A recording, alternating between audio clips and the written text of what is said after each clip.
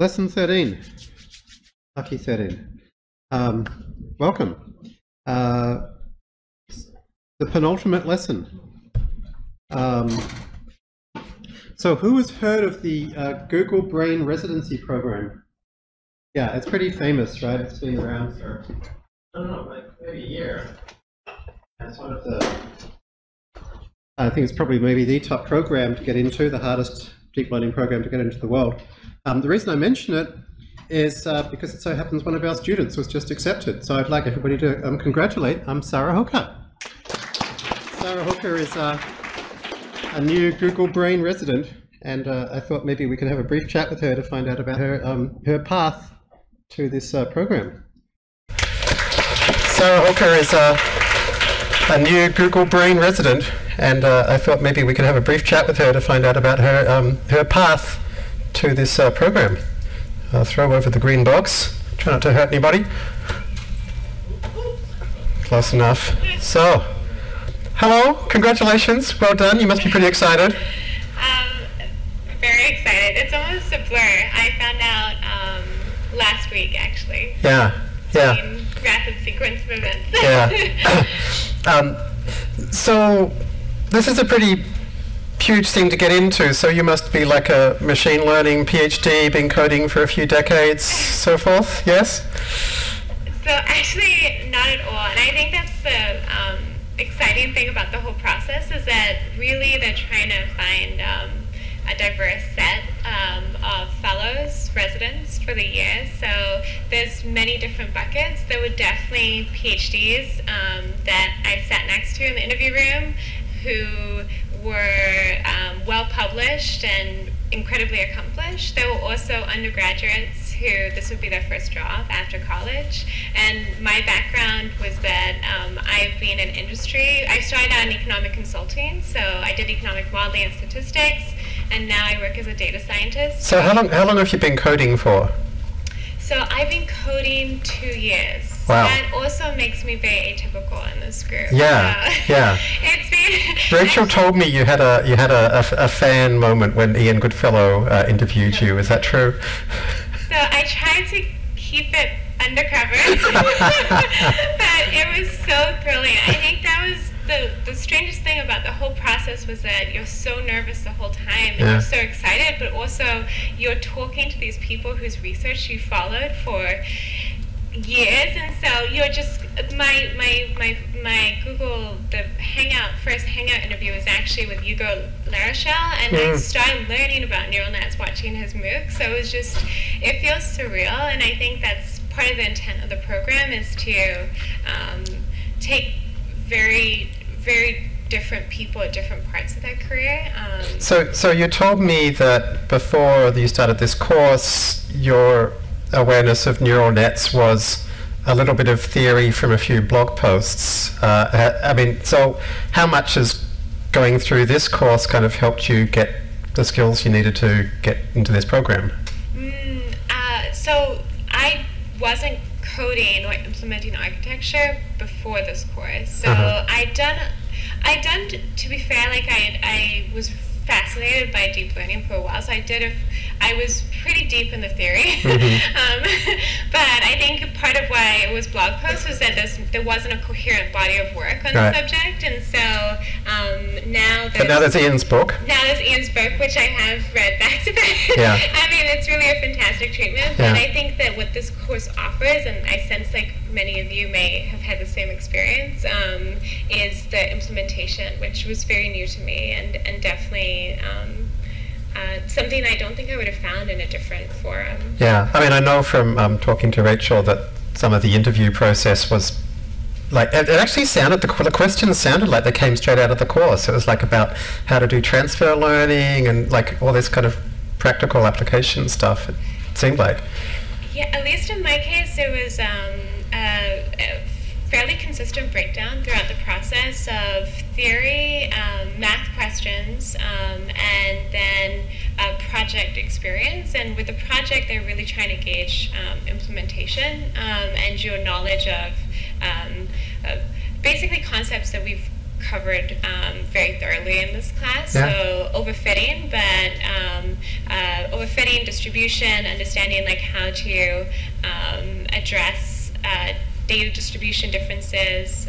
So that part, I think that was standard throughout the whole process, was that they expect you to, they expect their candidates to have this holistic approach of both coding, but also a strong foundation in the underpinnings. So if I could give a pitch for your program, one of the amazing things that Sarah's done in her extraordinary life is to create a organization called Delta Analytics, which is applying data science for social impact projects. Is there room for people who might be interested to contact you if they're interested in doing that kind of work? Absolutely. I would honestly, I think that the caliber of this course, I would be so thrilled to work with anyone from this course going forward. So like the way that it works, I'll just, we pair with nonprofits all over the world, and you work with engineers and data scientists over a 6-month project. And right now we are like involved with 8 different nonprofits, and then we'll start a new cycle towards the end of this year. So yeah. Well, congratulations again. I think we're all so proud of you. Thank you.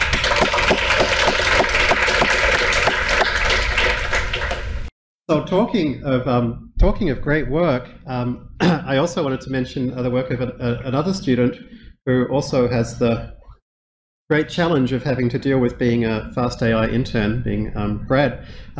Brad took up the challenge I set up 2 weeks ago in implementing cyclical learning rates. You might remember that the cyclical learning rates paper showed faster training of neural nets and also more automated. And Brad actually had it coded up super quickly. And so if you jump on the forum, you'll find a link to it there. Maybe Brad, you can add it to our wiki thread. Do we have a wiki thread yet, Rachel? Lesson 13? Could you create one? You just click at the bottom and say make wiki. Honestly, this, as I mentioned when we first taught this paper has been so little looked at. We don't yet really know. Like, I have a feeling it's going to turn out that like this is the best way to train like every kind of neural net in every kind of situation. So I've asked Brad to try as many possible experiments here, and he's going to try and keep automating it. This is exactly the kind of thing like Rachel and I at Fast AI are trying to do, if this really works out, is like get rid of the whole question of how to set learning rates, you know, which currently is such an artisanal thing. Yeah, so congratulations, Brad, on getting that working, and it worked really well in Keras, I think, you know, with the callbacks they had. The code ends up being quite neat as well.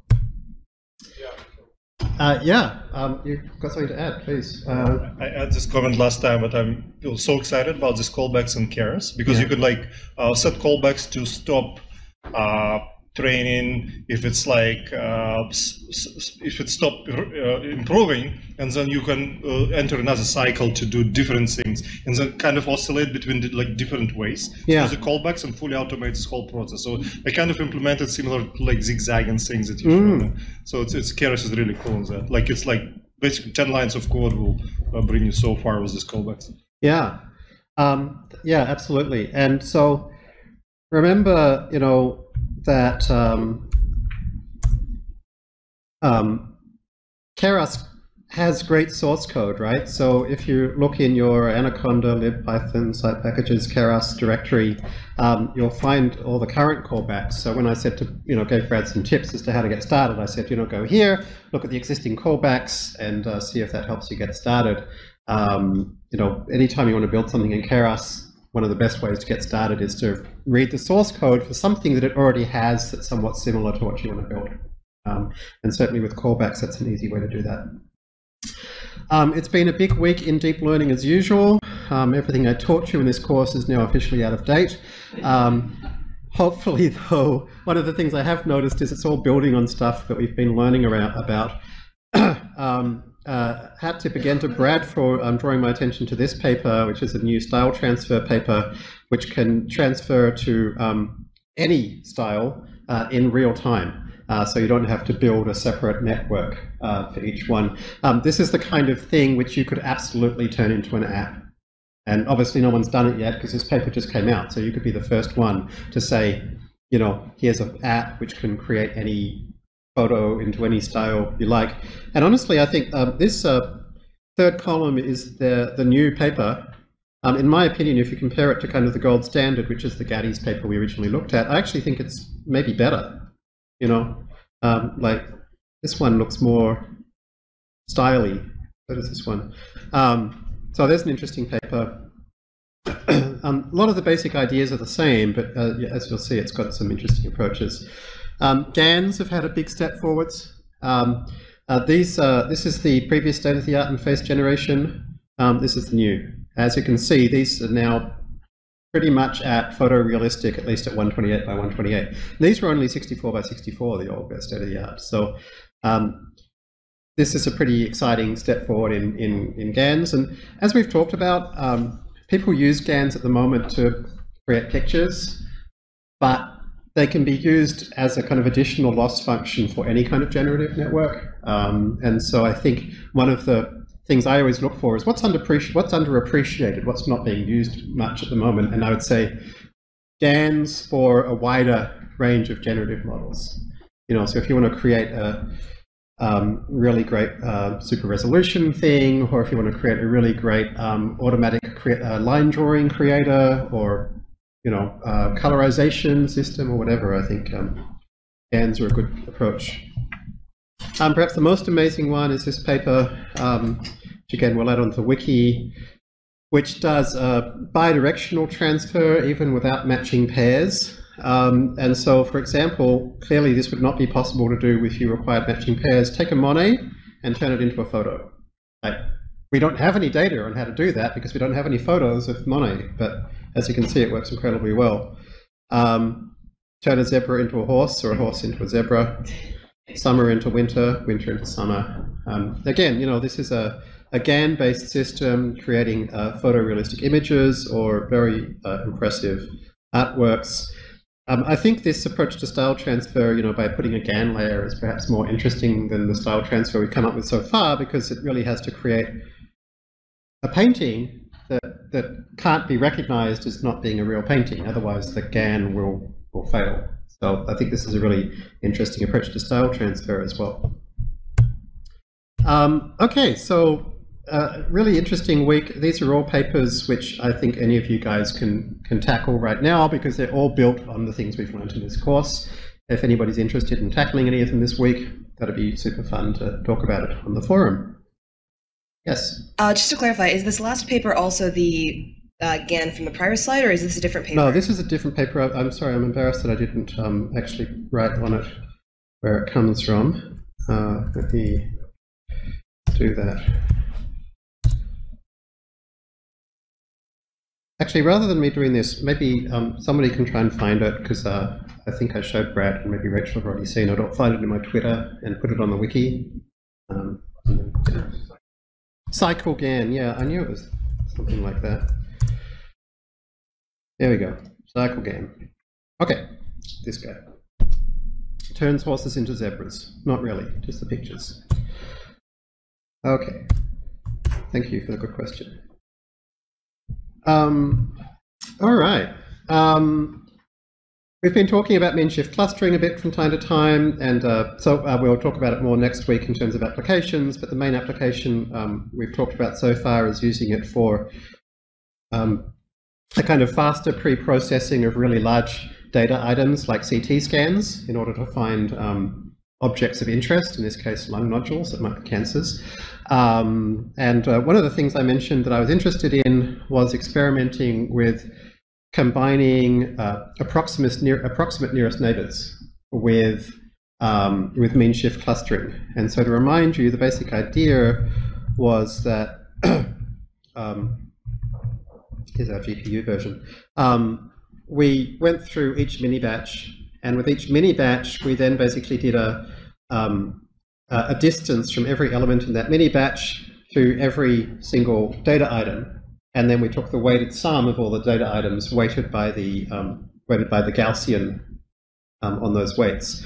And I pointed out that the vast majority of data points are far enough away that their weights are so close to 0 that we could probably ignore them. So maybe we could have tried putting a approximate nearest neighbors step beforehand.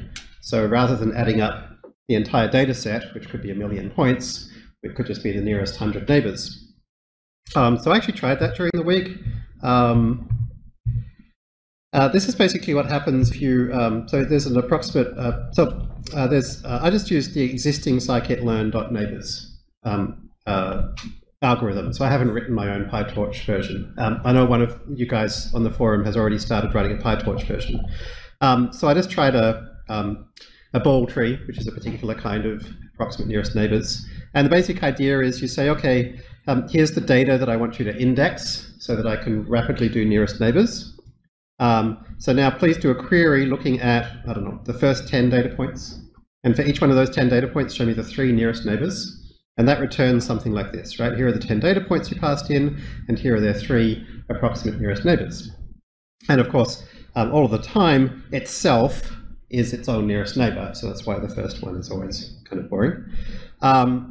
So then I thought, okay, that looks good. So then I just put that into the loop of our mean shift clustering. So I said, okay, each time we go through another epoch, index the data we have so far, so chuck it into one of these ball trees. And then when we do our distances, don't do them to every point, but instead do them to the nearest point. So I did this, did a query here to find the 50 nearest neighbors. This then puts that into GPU. I'm turning it into a tensor and .cudering it. So that gives me the list of the indexes, not the data itself. So interestingly, the hardest step was the one that seems like it should be the easiest, which is I had to then look up each of these indexes into the data to return the actual points, right? Now, easy enough to do if you just loop through it one step at a time, but we're trying to use the GPU here, right? If I tried doing it one step at a time, it made the thing take forever because GPUs are not quick at doing things one step at a time. So I created a little batch-wise indexing function, which in the end, Rachel and I realized we could do actually with very, very little code. So this is basically something where we could pass in our array and pass in our kind of matrix of indexes, and it would return a 3-dimensional tensor, basically, of every one of those points, for every one of those nearest neighbors, for every one of its dimensions. So that was the only bit that was remotely tricky. Other than that, so that's this function. Other than that, the rest of the code is the same. So this worked in the sense that it sped things up, but it didn't work in the sense of the result. Here was the input we gave it, and here's the output. Now what's happened is it turns out each one of these little colored dots actually now represents 50 points. So what it's done is it's taken me too literally, right? It's basically found the 50 nearest neighbors to each point and created a cluster of 50 points. And once it's created these clusters of 50 points, it's now stuck, right? There's no way for it to cluster these any further because every time it now goes nearest neighbors, it says, oh, there's 50 points that are right on top of you. So I mentioned this to basically show the kinds of things that can go wrong, and hopefully by next week this will be fixed. You know, it's like when I described this problem, this seemed like it was clearly going to work, and then as soon as I saw this picture, I immediately saw that it couldn't possibly work. You know, so this is kind of the nature of trying things out. But the interesting thing is, I now realize that the solution to this will be way faster than this, right? The solution is what Rachel describes as an approximate nearest neighbors, right? Which is something that doesn't return the 50 probably nearest points, but returns 50 points which probabilistically closer ones are more likely to be there. But there are like 0 guarantees, like we want it to be less good. So, you know, if you're interested during the week, if one of you wants to try creating an approximate nearest neighbors algorithm, I think it'll basically be a case of taking like LSH or ball tree or something and like removing a lot of the code, you know, removing the code that makes it better.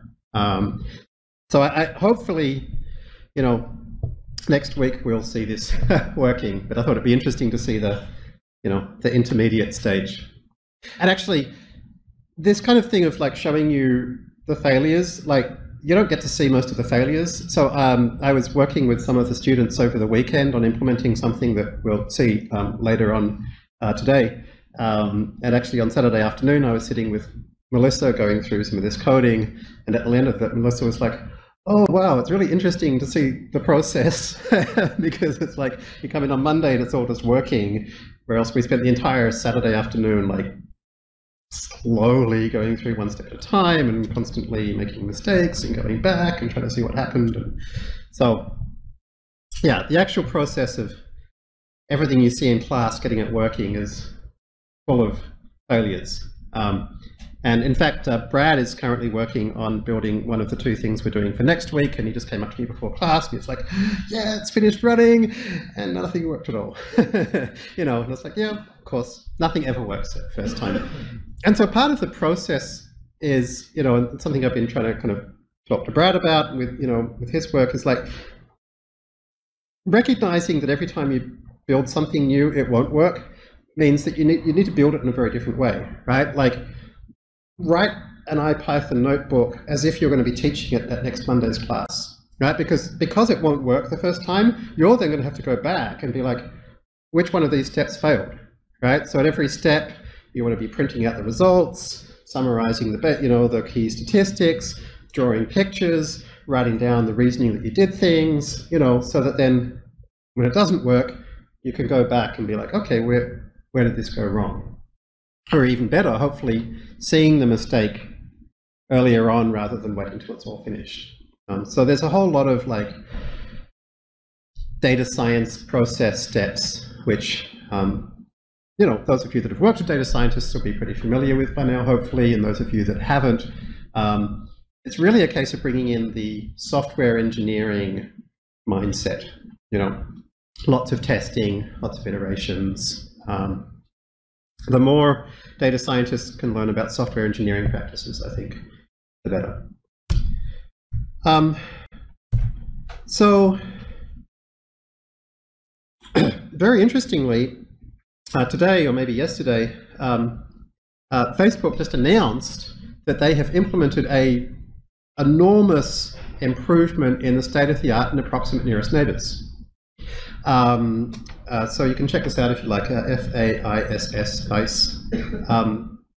By the way, everything I mentioned here, I've mentioned earlier on Twitter, right? So if you follow me on Twitter or keep an eye on my Twitter account, you'll see all these things first, regardless of whether class is still running or not. So this was particularly interesting to me, A, because I've been talking quite a bit during this part of the course about approximate nearest neighbor. It's actually really important for deep learning. And you can get a sense of how important it is by how much Facebook have invested in this, right? This is a multi-GPU distributed approximate nearest neighbor system that runs about 10 times faster than the previous state-of-the-art. Now, I happen to get a particular insight into this because earlier this week, I was at a conference at Berkeley, and thanks very much to Melissa for letting me know about the conference. And thanks very much to the people at the conference for letting me in the day before when it had been full for months. And I chatted to Jan LeCun, and I chatted to him about this thing I'd been thinking about a lot during this part of the course about transfer learning, and like, how come people seem to always use VGG for the best transfer learning results when there are so much better systems around?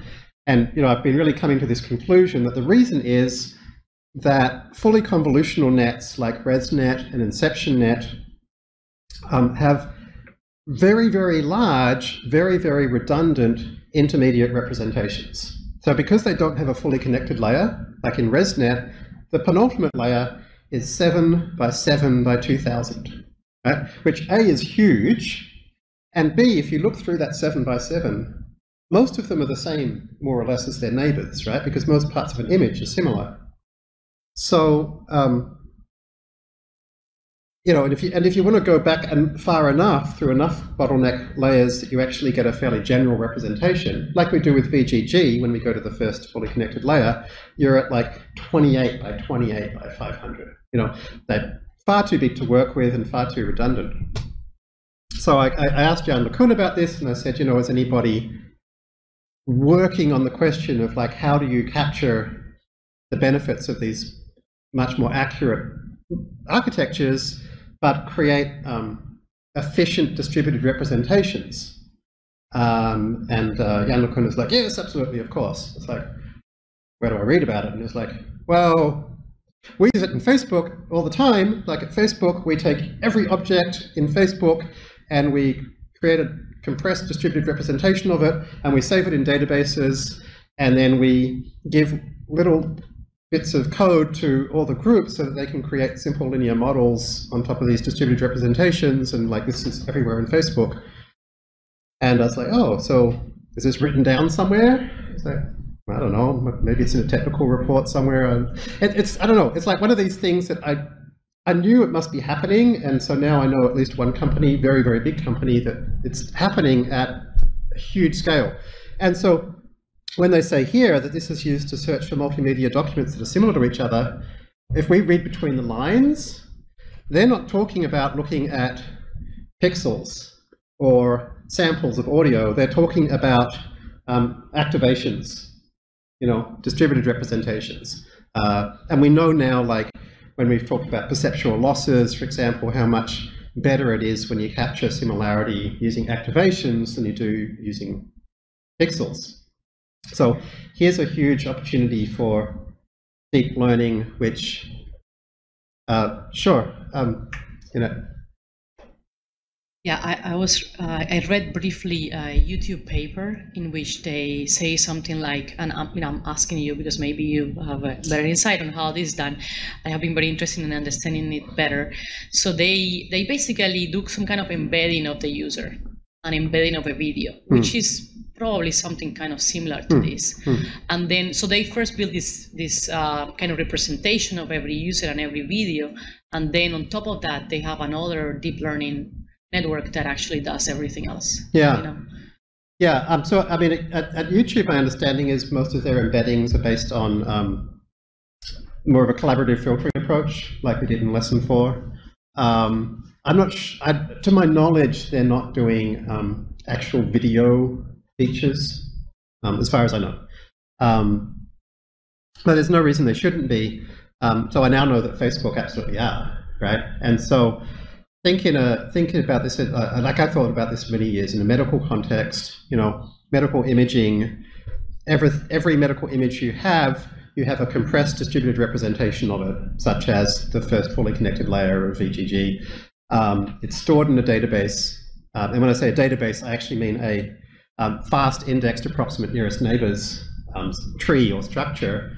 And now you can go and grab, you know, every medical image that displays similar symptoms to this medical image or whatever, right? Like, yeah, the guy from Kaiser is giving me the thumbs up. So exactly. So this kind of stuff is really exciting, and it's like, as far as I know, it hasn't really been written down anywhere, and it's not really being used anywhere much, other than at least Facebook, and probably Google does this too.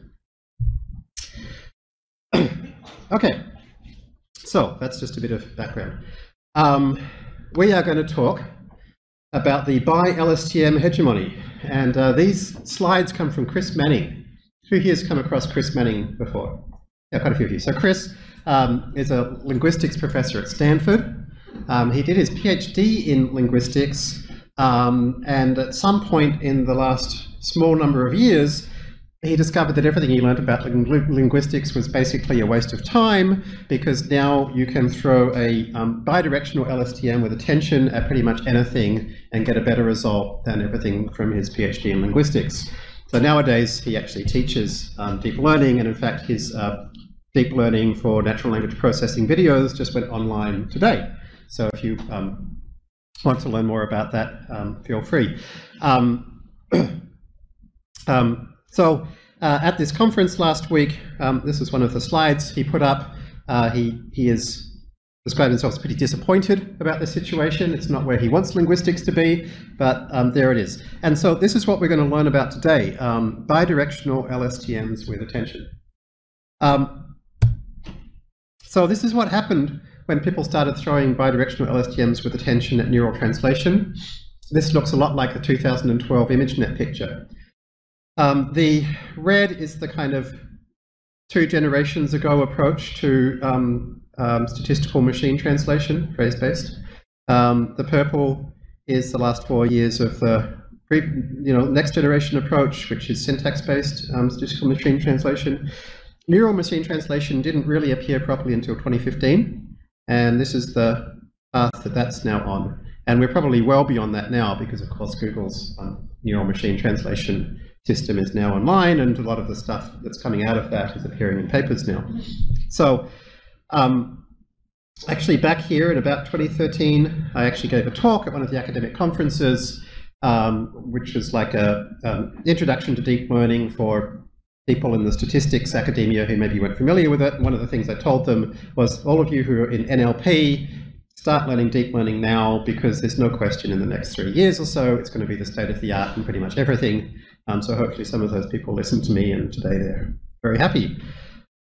Like, even though we couldn't exactly tell at that point how that was going to happen, it was just really, really obvious that it's like, it's a system which, uses distributed representations and, has all of the properties that you would expect to see in something where deep learning will be successful. And, today, I think increasingly people are realizing that large areas of classic statistics and machine learning are in the process of being replaced. So Chris, these are all Chris slides still. Chris described the 4 big wins of neural machine translation, and I think one of the most interesting ones is number 3, which is the statistical approaches tended to use n-grams. So like these 3 words appear, these 3 words appear, these 3 words appear next to each other in these situations. You can't get beyond about 5 grams, so lists of 5 words, because you just get this total exponential explosion of how big that data set is. With RNNs, remember when we very first learned about RNNs, we talked the reason why, stateful, memory, long-term dependencies, right? So this is exactly what you want if you want to make sure that your verb tense and everything else lines up with your, details of your subject. They could be 20 words apart or more, right? So we need to be able to have that kind of state. So this is where this works very well. Interestingly, and I'm not deep in the NLP world, so I wasn't quite clear on where things are with all of the states at state of the art. Chris said in his talk, BioSTMs with attention are the state of the art for basically everything, right? And so, well, we actually have an NLP person here. Can I ask you a quick question, Anna, about this? Can you pass that to Anna? Is this kind of line up with your experience? You're like an NLP researcher. Yeah, so my research is mostly in information extraction, but first of all, if Chris Manning says that, it's true. Okay. But also, just move that a bit closer to you. So the other part of this is that in some of those areas, while this is state of the art, definitely, the state of the art is not that impressive. So that's the second part. That's definitely true as well. I always want to say, but he's right. Like, this is what's happened. People have found that for all those tasks. Yeah. And others which are not listed there, which are kind of similar in certain ways. That is the state of the art. Okay. Yeah. Thanks, Anna. What Anna was talking about the kind of disappointing state of this. So like on one of these slides, actually Chris Manning had a big frowny face, and one of the audience is like, what's with the frowny face? And he's, and he's basically describing all of the ways in which the state-of-the-art results still are far short of where we want them to be. So, NLP is by no means solved. We could kind of say basic image recognition is kind of solved, but basic NLP is not really solved. But here's a great example Chris gave of something that, this approach has worked really well for. Very difficult task. It is to read a story like this, right? And then in the story highlights, one of the words or what phrases is deleted, and the neural net has to figure it out. So if Star Wars is deleted, it'll be characters in movies have gradually become more diverse, and you have to predict Star Wars. So this is a challenging problem that really requires some in-depth understanding. And the work that Chris showed, and actually he was a senior researcher on, is to basically take the query, chuck it into an embedding, take the entire story, chuck it into an RNN, take the RNN that comes out, do the whole thing with attention, and that's it. Right? So let's talk about how to do this.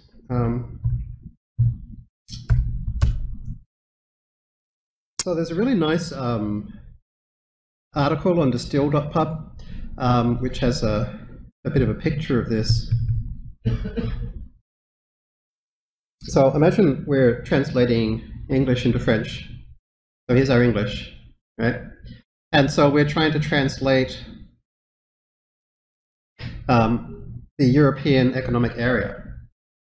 So the is la, right? But the is la because of the gender of the noun area. So you see these little purple lines here. This is showing that this neural network model has learnt that when it is looking at translating the area, and in fact specifically the, it also needs to look at the word area in order to figure out that it's la. So these purple lines are showing the weights in the neural network for translating that particular word. Right? So when it was translating signed, this is what I was talking about long distance dependencies. It's not just using the word signed, but also looking at what was signed in order to figure out the details of how to use this verb. Right? And then some things, you know, you kind of need to look at combinations. So was signed, you know, you have multiple prepositions working together, right? So we need to come up with an architecture which is capable of learning these attention weights, right? So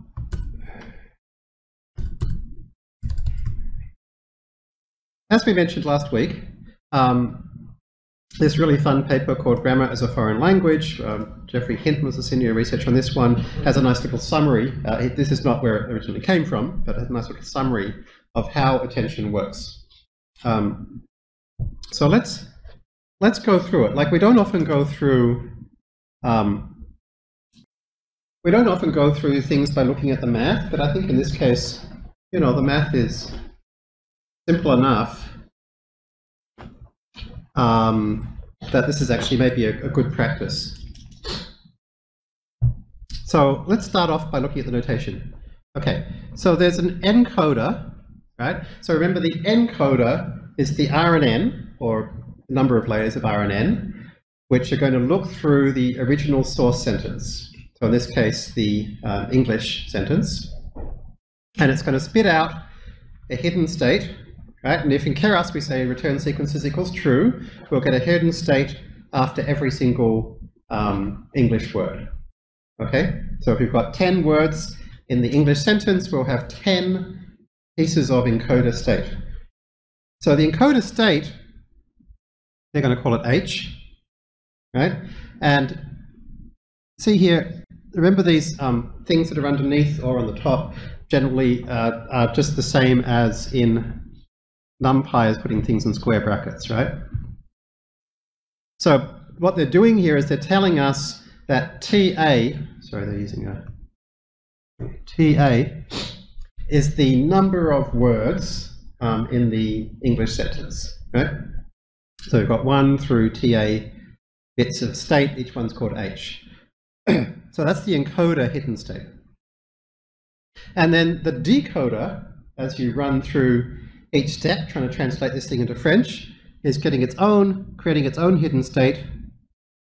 That's going to be called D, right? And D will go as far as TB. That'll be the highest index of the French sentence. So in the end, our goal is to replace every one of these. So we can write these as DT, meaning each one of these items of decoder state. We're going to try and create something called D-T, which is going to represent the result of this attention process, right? So basically, it's going to represent the word, in this case, the representation in the hidden state of the word for area, weighted quite a lot, and economic, weighted a little bit, and everything else not much at all. So not surprisingly, the way to do that is with, is with a weighted sum, right? So here, remember H, that's our encoder state, right? So that's the state from the R and N run over that English sentence. Okay, so the word for area and so forth. Yes, Rachel? We have a question. To clarify, in this case, instead of creating one condensed representation vector that captures the entire English sentence, here are we just looking at the existing hidden states that get generated as the English sentence is processed word by word? Yeah, exactly. It's just a difference between return sequences equals true versus return sequences equals false. So with true, it just throws away everything except the last state. Sorry, with return sequence is false, throw away everything except the last state. Return sequence equals true is keep all the ones in the middle. And remember, importantly, this is a bi-LSTM, a bi-directional LSTM, right? So we've got one LSTM going forward through the sentence and another one going backward through the sentence. So every one of these pieces of encoder hidden state represents all of the words before it in that order and all of the words after it in reverse order, stuck together. And remember also it's been layered, so there's like quite a few layers of non-linear neural net layers going on. Right? So that's what this state comes from. So yeah, so each element of H is already a pretty complex calculation to get there, pretty sophisticated calculation. And so we're going to take those and we're going to multiply them by some weight. And the weight, see how the weight's got two indexes on? That means that the weight depends on two things. One is T, which is which word in the French translation am I trying to create right now? And I, which is which piece of encoder hidden state am I currently calculating the weight for? Right? So, and because this is being calculated with a function, if we were doing this in Python, we'd probably be, writing like get weight, T, comma, I, right? And so the line above it tells you how to go about calculating that weight, right? And it tells you, not surprisingly, that to calculate that weight, we're going to be using softmax. And we're going to be using softmax on top of some other function. So why softmax? Well, if we're doing a weighted sum, we want the weights to add up to 1. That's one reason. Secondly, most of the time in translation, the thing that you're translating is largely just one word, right? So 1992 is translated as 1992. I don't even know how to say that. That's that's just August, right? But then sometimes it's mainly one word, like in, but a little bit of some others. So a softmax, because it's e to the something divided by sum of e to the something, remember it tends to be very big for just one item in the vector and fairly small for everything else. So by using softmax, we capture that quite naturally. So that's why we use softmax to calculate these weights. Right. So softmax of u, right? U is another function or the result of another function. And what is this? This is just a multi-layer perceptron with one hidden layer, a neural net with one hidden layer. If you have a look, it's a couple of bits of data multiplied by weight matrices, put through a nonlinearity, multiplied by another weight matrix, put through another nonlinearity. So that's the definition of a neural net with one hidden layer. So when it all comes down to it, what this all says is in order to calculate the weights on each of the source encoding words for each of the target translated words, train a tiny little neural net with one hidden layer, which learns to figure out which source words to translate now. Okay? And so remember, one of the things that Chris mentioned in his, like, why is neural machine translation good? One of his reasons was because it's end-to-end trainable. We're going to embed this mini neural net inside the bigger RNN so that the whole thing's going to be just SGD'd all in one go. Okay? So that's what we're going to try and do. So I just want to make sure that's clear before we look at the code for how to do it. If anybody, okay, a couple of questions there and there.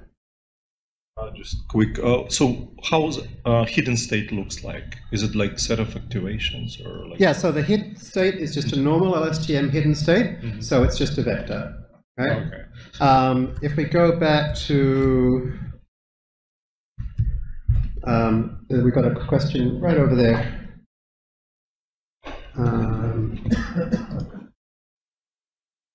So anytime, like, you want to remind yourself of what's really going on with RNNs, go back to this lesson 5 RNN PowerPoint, because we go through it and we remember, like, okay, this is not an RNN, you know, here's a basic neural net, and we could, like, have a multi-layer neural net, and then we can have a multi-layer neural net in which we have a second input coming in, still not an RNN. We could have 2 things coming in at 2 different times, and then we could also tie these weight matrices. And the notebook that goes with this class, we do all this like by hand in Keras with all the weight tying and everything, so you see every step. And then we realize, oh, that last picture could have been drawn like that, right? And we also realize we could do this as well, right? So all of these circles represents, yeah, just a bunch of activations, just a vector of activations. And so we have a bunch of these layers until eventually we decide to keep some final set of activations. So this is all we're doing. Yes? So then the, I don't know what to call it, the attentional model there. Yep.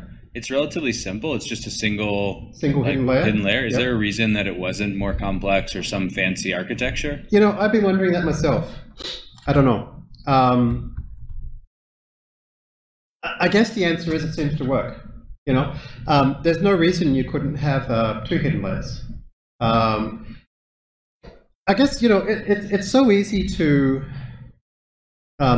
go back and look and see what the attentions are, and presumably so far the way people are using this, they're finding that the attentional model is getting the correct stuff. I think if you try and do an attentional model for something else and that doesn't happen, I'd say, yeah, chuck another layer in. In fact, this terrific post actually shows a really cool example of this, which is on the bottom here is a sound wave, and on the top is the speech recognition. And so, you know, people are actually using attention models to automatically do speech recognition by figuring out which parts of the sound wave represent which letters. And in fact, one of the super cool things to come out this week was the Tacotron, which is one of the best names for a paper I've come across. And the Tacotron has some fantastic examples, actually, of what it sounds like. Let me see if I can get this. Basilar membrane and otolaryngology are not autocorrelations. So the cool thing here is, like, it changes depending on, like, where the punctuation is pretty impressively, or even whether there's capitals. Check this out. The buses aren't the problem, they actually provide a solution. The buses aren't the problem, they actually provide a solution. Or questions. Does the quick brown fox jump over the lazy dog? So, with this kind of end-to-end training, like this, right, you don't have to really build anything special to make that happen. You just need to make sure that your labeled data is correct. And actually, somebody pointed out something really neat the other day, which is if you want to build a speech recognition system, like one easy way to do it would be like grab some audible.com audiobooks and the actual books, and like you could have 40 hours of training data like that, right? In fact, if you grab Stephen Fry reading Harry Potter, then you could like have every Harry Potter voice as well. So this is a super amazing technique, and surprisingly enough, this single hidden layer seems to be enough to do attention pretty well. So last week we were looking at the spelling bee, right, where the inputs were things like z, w, I, ki, and we were having to figure out to spell it Zwiki. We tried it without attention and we didn't get great results. We looked at the paper from the original Baronneau et al. Paper that showed that with longer sentences in particular, you get much better results if you do use attention. So let's have a look and see what that looks like. So Keras doesn't really have anything to do this effectively, so I had to write something. So before I show what I wrote, let me describe kind of what it looks like. Most of it looks exactly the same as the original spelling bee model. We have our list of phonemes as input. We have our list of letters to spell the word with as our decoder input. We chuck them both through embeddings. We then do bidirectional RNN on the phonemes, and then we chuck an RNN on top of that, and chuck an RNN on top of that, right? You might remember from last time, this get RNN function, just to remind you, is just something that's returning an LSTM, right? And by default, we're saying return sequence equals true, right? So last week, the final one was get RNN false. We put everything into a single little package, and then we fed that to the RNN. But now we're leaving return sequences equals true all the way through, so that we can then pass it to this special attention layer that I created. We'll look at how this works in a moment, but let's first of all talk about like what does an attention layer need? It needs to know what kind of RNN layer do you want it to create, right? So I just pass it a function which creates an RNN layer. Okay, in your decoder, how many layers do you want to create? So I say, okay, create 3 LSTM layers in the decoder. And then what information is it going to need to create that? It's going to need all of the encoder state, so that's just sitting in here. And then we can do something else to make it easier. We can do something called teacher forcing. And teacher forcing is we are going to pass it, as well as the encoder state, we're going to pass it the answer, but we're going to pass it the answer for the previous time period, right? So in other words, if we're trying to learn how to spell Zwiki, at step 1, we're not going to pass it any letter. At step 2, we'll pass it Z. At step 3, we'll pass it Y. At step 4, we'll pass it W. In other words, we're going to tell it what the previous time step's correct answer was. Why do we do that? It makes it much easier to train, particularly early on, right? Early on, it has no idea how to spell, and so it gets most things wrong most of the time, and so the later letters, everything's wrong before it, so how can it possibly know what letter to use now, right? So with teacher forcing, we're going to take our, thanks Rachel, we're going to take our input data being all of those encoder hidden states, but we're also going to tell it, all right, even if you got the previous letter wrong, this is what it should have been, right? And so it's going to make it a bit easier for it. And all we do is we just concatenate together the hidden state plus that, that decoder input. So that's called teacher forcing, right? You don't have to use teacher forcing, but if you do, it just makes it faster and easier to train. So that's why we pass in this special decoder input. And just to show you, the decoder input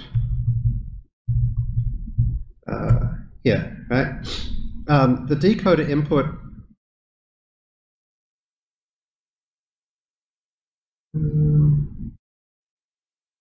okay, yeah. So it's all of my labels, right? Except not the very last one, right? So that's going to be one less than the full number of items to spell, letters to spell. And then I concatenate a column of ones onto the front. Now, why is it a column of, ones times go token? And then go token was something that I set up back here. There we are. I decided that an asterisk, right? So an asterisk is going to be like a special character, which means this is the start of the word, right? So we're going to get past, every time we're going to get past, if it was Zwicky, we'd get past asterisk Z-Y-W-I-C-K. Right? So that's going to be this teacher forcing input.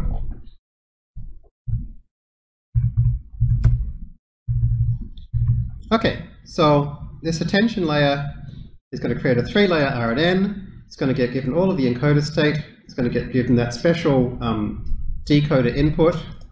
And it's going to spit out just a list of states again. And so we can just do the usual thing of doing a time distributed dense with our appropriate vocab size softmax to turn that into our target activations. So putting aside how we calculate this, everything else is pretty familiar. So we can then just go ahead, build that model, compile it, fit it, passing in both the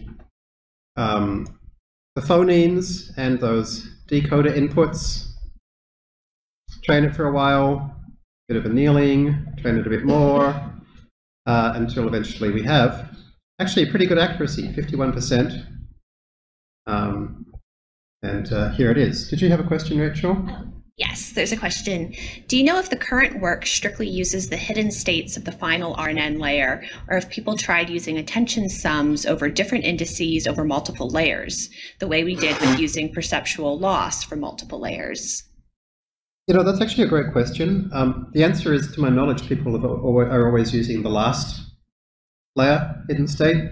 But I kind of accidentally used all of them once and got some better results. So I don't know if I screwed something up or if this is a good idea. So that might be something, if you want to test it, you know, to try it out. Yeah, I was like, after fixing a bug, things got worse, which is never a good sign. So maybe it's not a bug after all. So I remember last time we had trouble with the really long words, lots of phonemes, but here's 11 phonemes, and it's done it perfectly. Right? So that's a good sign that this is handling some longer ones pretty well. And, you know, is 51% good or bad? I don't know, right? Because, like, spelling is, you know, is not exact, right? There's no way you could algorithmically get 100% spelling, right? Like, is it meant to be speak like this or speak like this? This is from a test set, remember, right? There's no way for it to know.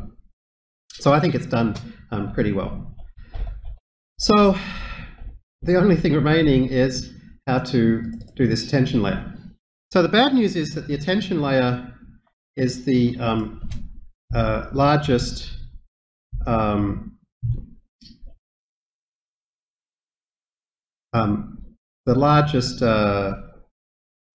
custom layer we've looked at. I mean, it's not terrible, but it's 100 lines of code, right? But a lot of it's kind of pretty repetitive. So it really depends how interested you are, A, in custom layers, and B, in attention, as to how much you want to look at this. But basically, I'll show you the key pieces, right? There are two really important methods that get called in your custom layer, and they are build and call. Build is the method that's called in your custom layer when your layer is actually inserted into a neural network, and that causes it to get built, right? Once it's inserted into a Keras neural network, that's the point at which it knows how big everything has to be, right? Because you told it how big the input was, and then you've got the various layers connected to each other, and so eventually it can figure out how big is, in fact, specifically, what is the shape of the input, right? So when your build method is called, you get told what is the shape of your input.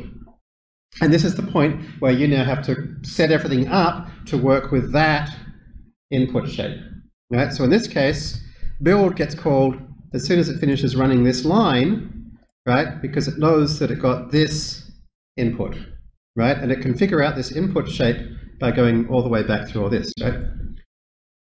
Now we have two inputs, right? We have the encoder state and the decoder input. So we can pull those apart into the encoder shape and the decoder input shape. So some things which seem like they might be hard actually are incredibly easy. To create my 3 layers of RNNs is a single line of code, right? Remember, I just passed in the RNN generating function, right? So I just call it for each layer, right? And with the list comprehension, I now have, there is 3 RNN layers in a list. That was easy. On the other hand, to do this, I'm going to have to do it all by hand, right? And in fact, there's some things that are being hidden here. For example, a bias term is not included here, right? But we definitely want one, right? Like, people often don't include bias terms because you can always avoid it by adding a column of 1s to your data. So it's common in math not to mention the bias term, but generally speaking, anytime you see a neural net, unless they state otherwise, there's probably a bias term there. So we have to, in build, we're going to have to create W1, W2, and V, right? To create them, Keras actually has a convenient method that comes from the layer superclass called addWeight. Right? So at weight, you basically say, okay, what's the size of the weight matrix? What's your initialization function? And give it a name. So I just took that and called it W, right? So here I just go W, right? Passing in, all right, so W1, how big is that going to be? W2, how big is that going to be? Here's my bias, how big is that going to be? Here's my V, how big is that going to be? And then I've got 2 other things here, which is a W3 and a B3. And that's because this is kind of hand-waved over something, which is this final answer basically needs to become the hidden state, right, of your next layer of the RNN, but it might not be the right size. So then I just added one more transformation to the end to basically make it the right size. And in some of the attention model papers, they do lay that out. So I don't know, whether Hinton's group just ignored it, or maybe they built it so that the shapes worked anyway. I don't know. So we've got one extra affine transformation. A minor note. For those of you playing with PyTorch, I'm sure you've discovered how cool it is that you can go self.addModule and it keeps track of everything that you need to train, all the parameters. Keras is not so clever, so that's why we have to go self.addWeight for every one of these weights, because Keras has to know what to train. When you optimize, what should you train? Unfortunately, when we created all these RNNs have lots of weights, which we haven't told Keras that we need to optimize them. So I have not found any examples of custom layers anywhere on the internet where people have actually done this. But I figured out what you can do is you can basically, I created this little function that goes through every one of my layers, every one of those RNN layers, and finds all of the attributes that Keras needs to know about. So it needs to know what are the trainable weights, non-trainable weights, losses, updates, and constraints. So anyway, you can copy and paste this code. If you want to create a custom layer which itself contains some Keras layers, copy and paste this code, and it seems to work. That was really annoying. Okay, so that's the first main thing you have to create when you create a custom layer is build. Creating build is really boring because you have to get all these bloody dimensions to be correct, which is a pain in the ass. And so when I built that, I had this little bunch of like TensorFlow playing around code where I would just keep going in and being like, okay, if this is the size of my X, this is the size of my W1, let's try, you know, doing each calculation. So I like did each calculation in a cell, one step at a time, and, you know, looked to see what all the shapes were, and then went back and put them in. So, you know, like, I don't think any normal mortal person can, like, write all of these dimensionalities and actually get them to work without doing them one little step at a time. So make things easy for yourself. So the other key thing that happens in a layer is to call.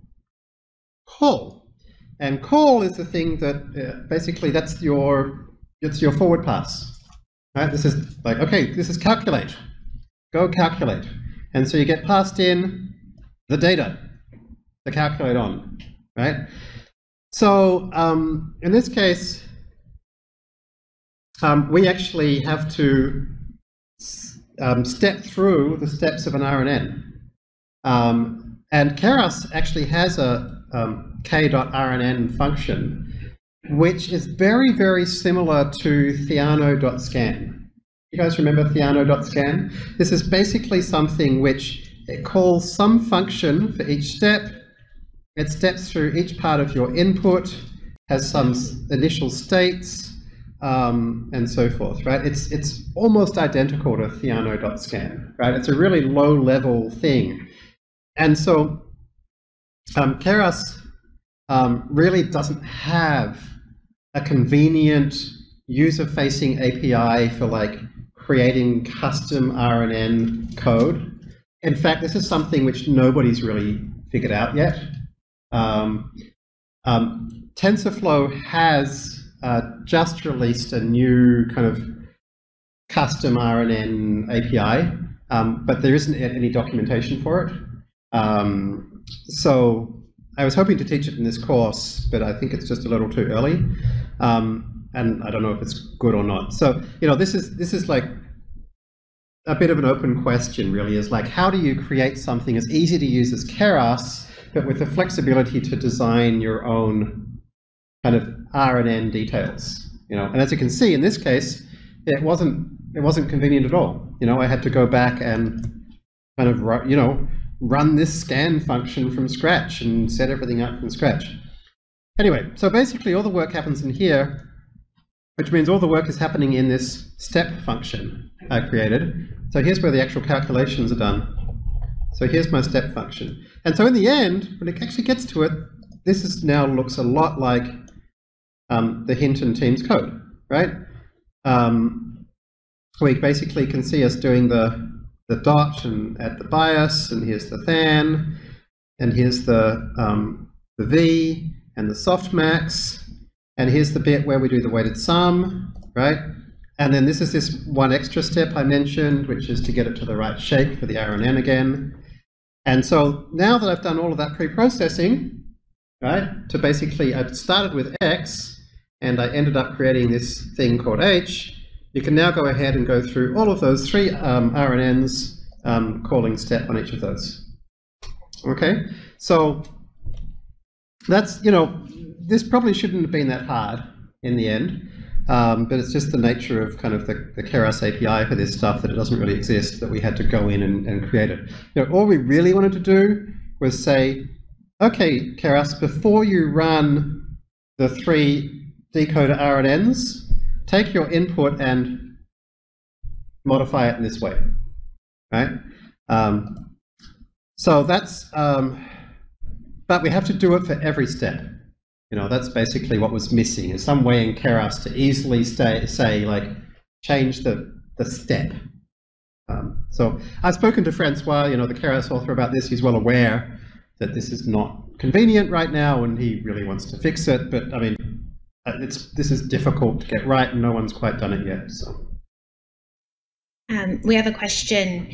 I didn't get the getting it to the right shape again part. Could you explain that again? Sure. So step, thank you for the question. Step is being called for every time step.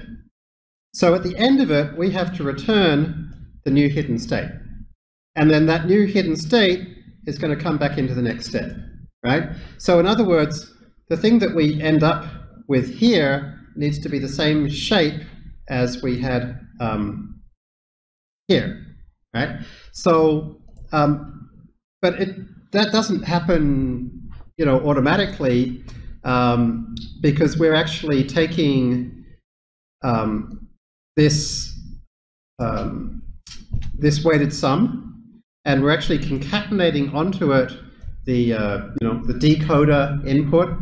We end up with something that's a totally different shape. So, but you can always change the shape of state by chucking it through, you know, by multiplying it by a matrix where the thing you multiply it by has a number of columns that you want to create, right? So I just made sure that W3 has the same number of columns as the H that we want had. And so as a result, by the end of this, we've got something which we can feed back into the RNN again. You know, we just need to make sure, you know, an RNN step can't change the shape that it started with, right? Because it needs to be able to keep going step, step, step. Every step needs to be the same tensor size. You showed how you tested the tensor shapes. How did you debug the attention class itself as a whole? Are RNNs easier and cleaner in PyTorch? Would the attention class have been relatively easier in PyTorch? What if I told you we were about to look at that? So the main thing for me to debug really was build, right? Because this bit is Jeffrey Hinton's team's equations, right? There's not too much to get wrong here. So really it was a case of like doing it, yeah, as I say, like step by step in cells and printing out the shape at each point. And you'll see that like I created these, you know, all of these different dimensions at the start, right? And I made sure all of these numbers are different so that every time I saw the number 64, I knew that was the batch size. And every time I saw 4, I knew that was the time steps. 32 was the input dim, 48 was the output dim. So I could go through and I could see, okay, here's my shape here, here's my shape here. And then, you know, all I just did was I just chucked in some print statements, you know, print HW2, print U, print A, and so forth. And so I didn't need to see the contents of them. When you print a TensorFlow tensor like that, it prints the dimensions of it, which, in my experience, once your dimensions work, you're done. And as long as you didn't make the mistake of having multiple things having the same number of dimensions. Because, like, you know, as long as your dot product, you know, fits, and, you know, if H and W2 didn't line up for rows and columns, you know, the error you get is pretty clear. You know, it'll be a TensorFlow, say these mismatch, and it'll tell you what the dimensions are, and so you can, you know, so generally speaking, getting these things to match isn't too bad. Yeah, I don't know. It's no fun at all. But it's kind of menial, you know, you'll get there eventually. So now that it's done, you know, I've written it, right? So feel free to use it. As you can see, it's easy to use. And at the end, you know, we get these pretty good results. One thing to point out is when we go, so we get the predictions, right, by just saying model.predict with our test set, right? And then those predictions, you'll notice we go split, well, actually it's really the later one, predictions, predict here, yeah, split on underscore. Why do we split on underscore? That's because when I created the vocabulary earlier on, I set underscore to be the 0th element. And remember that all of our words are padded at the end with zeros. So when the decoder predicts that this is the end of the word, it's going to spit out 0 or underscore, right? So this is kind of how a decoder knows to stop. Now, it doesn't actually stop. Like in terms of computation, the decoder is still going to keep calculating all of the rest of the steps because we don't have the ability, at least in Keras, to say stop now. You know, everything's rectangles. So hopefully the decoder learns pretty quickly that if the previous token was underscore, the next token will always be underscore, right? Once you've finished, you stay finished. So that's a minor issue there. Okay, so that's that. So we're going to have a 7-minute break, and when we come back, we're going to see this in PyTorch, and we're going to use it for actual language translation. So I'll see you at 8 o'clock.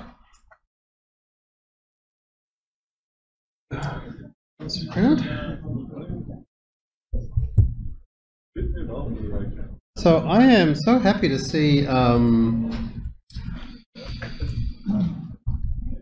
so one of our students, Vincent, was at study group a couple of weeks ago and was like writing all these like eigenvalues and eigenvectors equations. I was like, what are you doing? And he was like, oh, this idea, there's something in this style transfer that's like waiting to get out, and I can feel it. I was like, oh, it's interesting, keep going, you know. And then last week, I like saw him doing some more, and he had some strange noisy pictures on his screen. And then on Friday, you know, quite a few of us got together to do some hacking, and you know, I still saw him doing the same thing, and it's like, I can feel it. I know there's something here. It's going to get close. And he just told me he sent me an email. So here is a photo, and here is a painting, and here is the regular style transfer result. It's not bad. And here is what happens when you use his new mathematical technique. That's so much better. So hopefully by next week, I will understand this enough that either him or I can explain this to you. But I know one of the key differences is actually using the Earth movement's distance, which is the basis of the Wasserstein game, or Wasserstein game. I've managed to avoid teaching about eigenvalues and eigenvectors so far, which, yeah, I don't know how we're going to do that. Anyway, that is like, yeah. So this is, where's Vincent? Yeah, this has got to be a paper. Like, yeah, you know, you've created a whole new technique. This is super exciting. So congratulations. I look forward to learning more about it.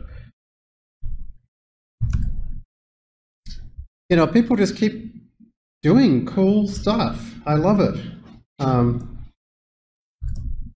You know, you guys are just zipping along.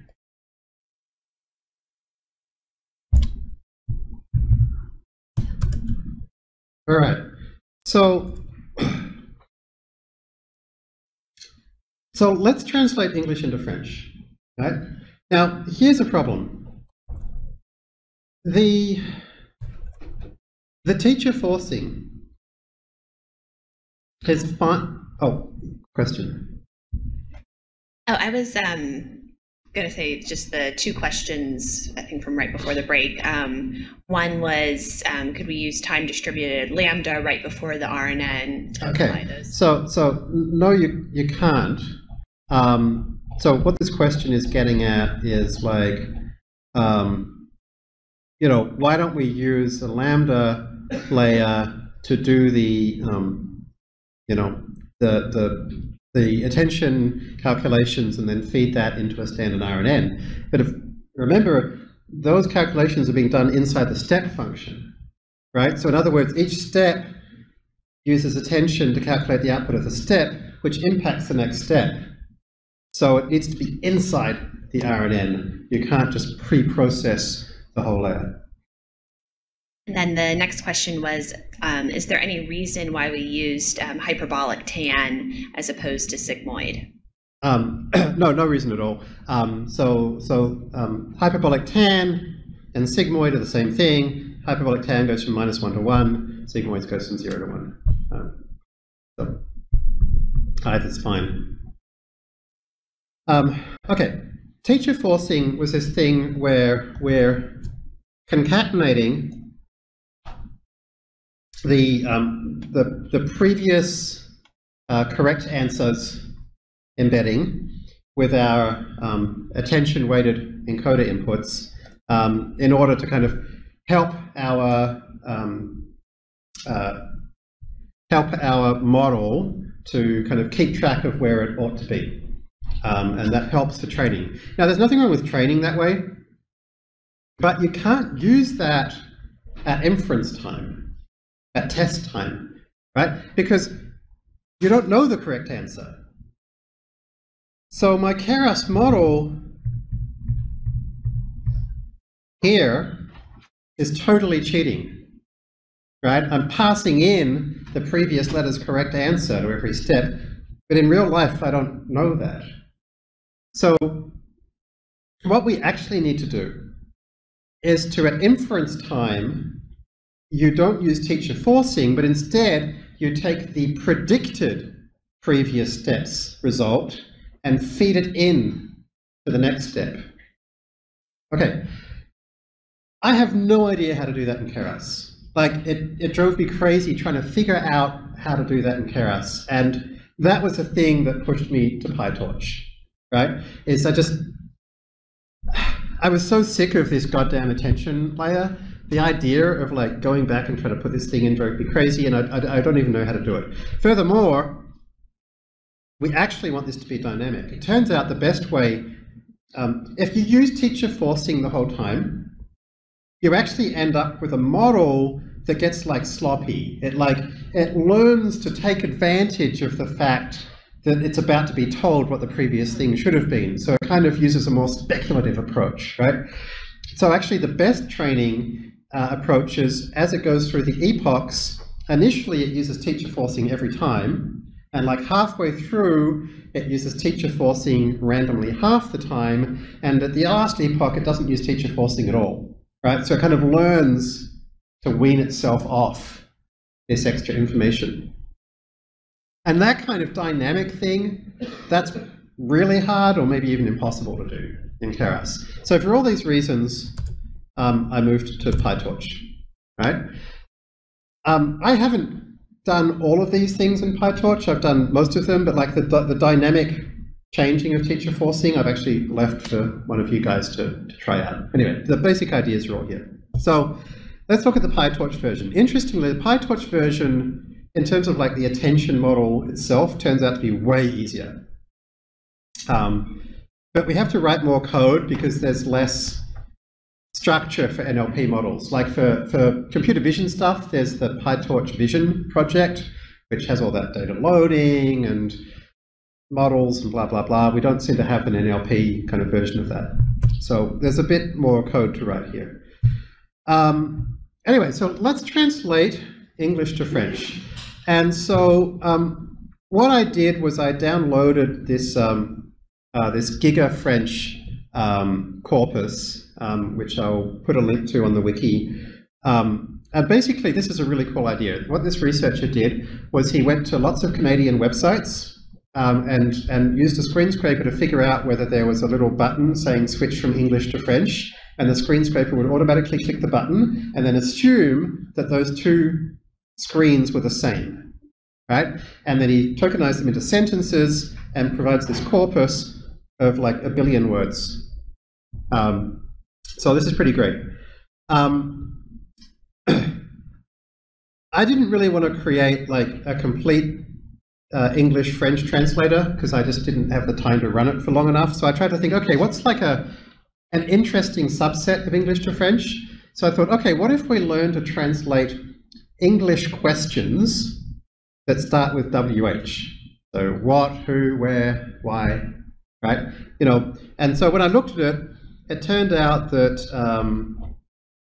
that was, that was something, you know, that was like 80,000 or something. There's a lot of sentences basically, but the nice thing is that all of those sentences are, you know, have a somewhat similar structure. So it's like, we're going to learn everything about translating English into French, but we're going to be doing it with a slight subset.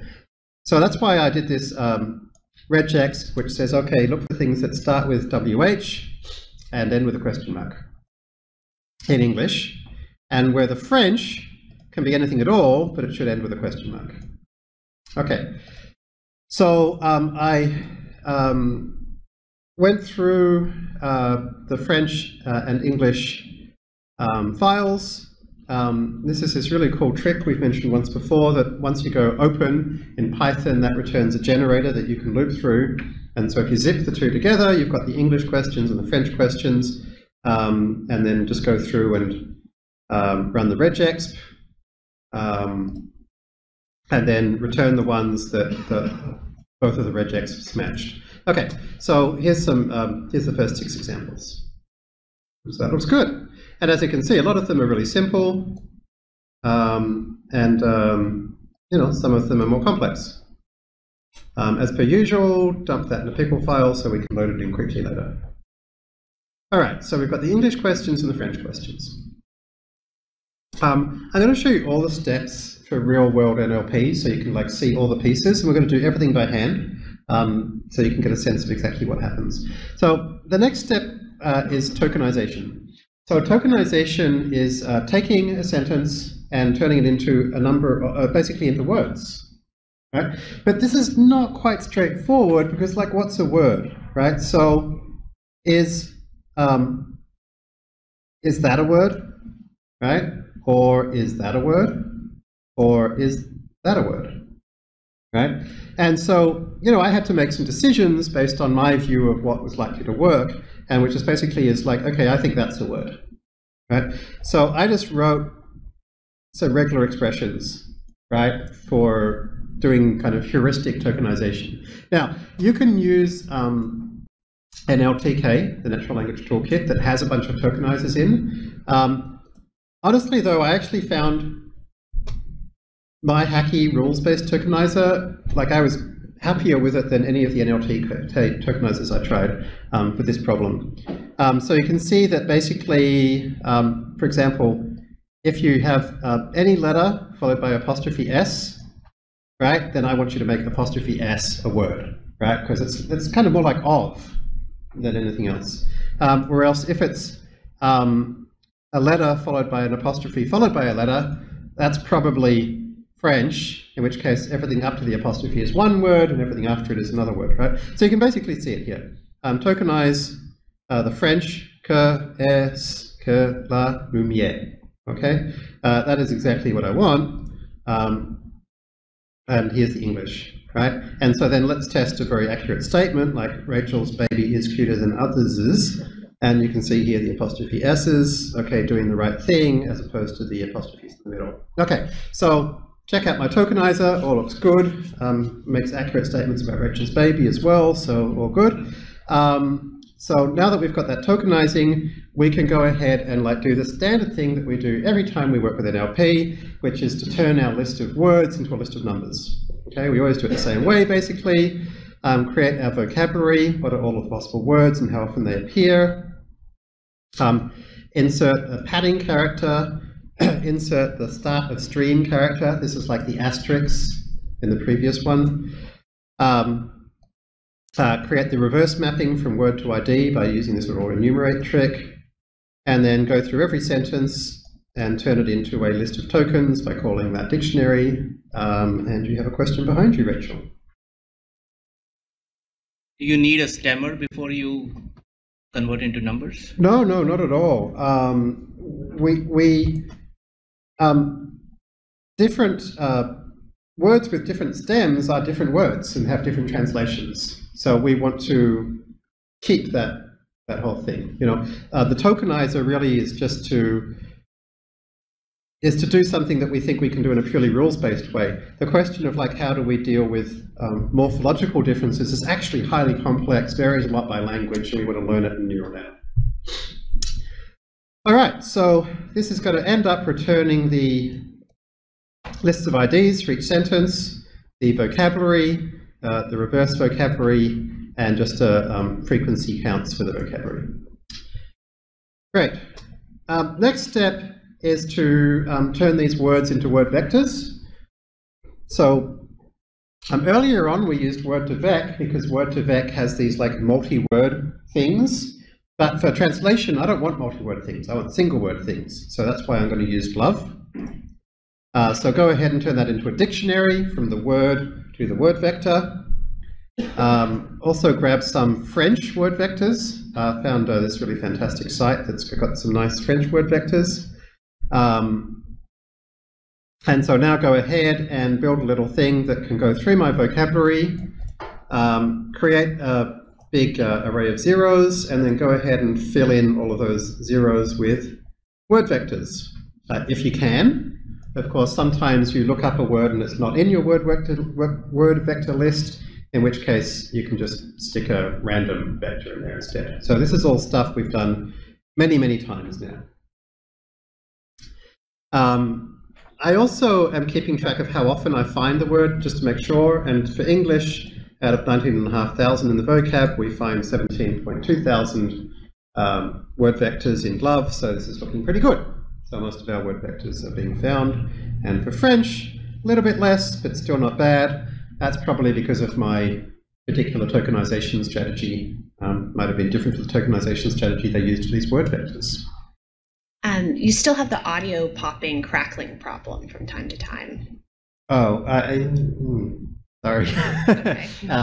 Yeah, I still have it in the same mode as last time, so I think we've used all the tricks we know. Well, thanks for letting us know. Bummer. Okay, and then of course the other thing we have to do with NLP is to make everything rectangular. Notice here I'm calling a keras function. Right? If keras does something you need, please use it, even if you're in PyTorch, it's fine, right? Yeah, I've heard a number of people say, oh, I'm trying to use PyTorch, but I hate that it doesn't have pad sequences. It's like, well, if you import pad sequences, it has pad sequences. Train, test, split to grab 10% of the data for train versus test. And here we have it, right? So 47,000 train, 5,000 test. And here's an example of a French sentence and the English sentence and all the padding. So we tend to now have to do all the data loading stuff ourselves, right? So I've gone ahead and created a get batch function that is going to go ahead and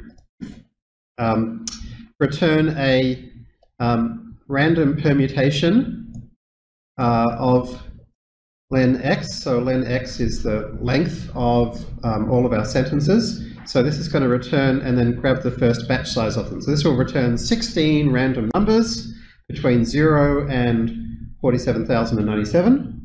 And so then I can just return those for English and those for French. So it's okay if you don't have a data loader, right? This is all it actually takes to create a basic generator. Right? This is basically doing the same thing as a generator if you don't need any data augmentation. And again, you know, here's a piece of code you can steal, right? If you need a generator in PyTorch, here's a generator in PyTorch. Pass in your data and your labels and your batch size, and it will return a batch of each. All right, so I don't really have time to show you this. I mentioned last time that I created broadcasting functions for PyTorch. Basically what had happened was I had all this keras code that worked, and I wanted to port it to PyTorch. And PyTorch doesn't have broadcasting, so none of this stuff worked. And like, so my PyTorch was like way more complex than my keras, because there was .squeeze and .unsqueeze and .expands everywhere. So I wrote add, subtract, multiply, divide, and dot, such that they had the exact same broadcasting semantics as keras. This is actually pretty interesting, and I really wish I had time to show you, but maybe you can have a look at it during the week and ask questions on the forum, because there's so little code, right? So the amount of code to make all of that work is basically that and that. It's incredibly little code. But importantly, I also want to show you how I build this stuff. I always use test-driven development for this kind of thing. So basically, I created a whole bunch of matrices, vectors, three-dimensional tensors and four-dimensional tensors, transposed versions of them, wrote something that checks that two things are the same, and then I just went ahead and like tried making sure that all of these things ought to be the same as all of these other things. And first of all, I wrote it, all of the tests, and then I gradually went through and put in code so that the tests started passing. And then I went back and kept refactoring the code until it was simpler and simpler. So you can see in the end, all of my little functions are nice and small. And what this meant was I could now write an attention model using almost exactly the same notation as before. So that was how I created these broadcasting operators. Okay, so given that they exist, here is a non-attention encoder. And so you can see basically all it is create some embeddings, create a GRU, and then in the forward pass, run the embeddings, and then run the GRU on that. Okay? And in PyTorch, a GRU, you don't have to actually write 3 GRUs next to each other. You can just say number of layers equals, and that's going to stack the GRUs on top of each other. Okay, so that's that. Pretty straightforward. The decoder is also pretty straightforward. Again, create the embeddings, create the GRU. Except for the decoder, we also need a linear layer at the end. In Keras, this would be a dense layer, which is the correct size for our output vocabulary, right? We actually have to remember for that inference time, we don't just want the state, we actually want to get out something that we can like do an argmax on to find out like which word have we just translated this into. So we need this layer to turn it into the correct size, right, for the French vocabulary size. So the forward pass here, this is a little different, as you'll see when we get to where we actually use this. This is actually just a single step. And so this is basically just you doing one letter at a time, as you'll see when we get here. And here's the actual softmax on the dense layer that we created. So it's just embedding, GRU, dense layer, softmax. Okay? And we return both the new hidden state, which we'll be using for the next step, as well as the actual result of the output. All right, that's all fine. So here's the attention decoder, and as you can see, rather than being 100 lines of code, it's a screen and a half. Right? And the nice thing is, this is all basically the same as Keras, right? My W123, my B23, my V, my GRU, right? And then my final output. And then this is basically all the same as Keras as well, right? So I've got my dot and add, then multiply, softmax. Here's the weighted sum. Here's that cat. Here's the W3. Add on the bias. Call the GRU. And then dense layer and softmax. And again, we both return the actual predictions as well as the hidden states. Now, the thing is, we have to write our own training loop, right? Because this is PyTorch. So we're going to have to go ahead and do a bit more work here, right? So basically, here's the code that trains an epoch, right? Create an optimizer for the encoder, an optimizer for the decoder. The criterion is what they call the loss function, negative log likelihood. That's the same as the cross entropy. Here's that get batch function we created ourselves earlier to grab one batch of French and English, put them onto the GPU. and then call train. We'll look at that in a moment. Keep track of the loss. From time to time, print out the loss. All right, so all the work's actually happening in train, which is here. So like each of these things is less than a screen of code, but it's still, we had to write it ourselves. Encode our decoder and encoder. And remember, with PyTorch, you have to manually call zero-grad, right? So you have to zero out the gradient at the start of your training loop, and then go through each word in your target. So we've already encoded it, and call the decoder, passing in the decoder input, the hidden state, and the encoder outputs. And so then next decoder input comes out from there, keep track of the loss, and then we have to call .backward manually, we have to call the optimizer step manually, and return it. So it's not very interesting code, and it's the kind of stuff which I suspect, hopefully the PyTorch community and maybe some of us will all be able to contribute to getting rid of all of this boilerplate kind of code, kind of Keras style over time. I'm sure that'll happen. Anyway, for now, there's the code. Now that it's there, we can create our encoder, we can create our attention decoder, we can train it for a while, and then we can test it. Now for testing, I need another function, right, because I want to turn off teacher forcing, right? So you'll see in this function, this is not very well refactored. I've copied some code here, but again, basically I encode, and then I go through my target length, call the decoder, but look here, I now take my decoder output and find the top one. So this is basically argmax, right? So this is saying, okay, what word did we predict? So we're not using teacher forcing, we're not saying what was the actual word, because that would be cheating, we're saying what word did we predict, right? So that now becomes the input to the next loop, right? So this is how we've turned off teacher forcing.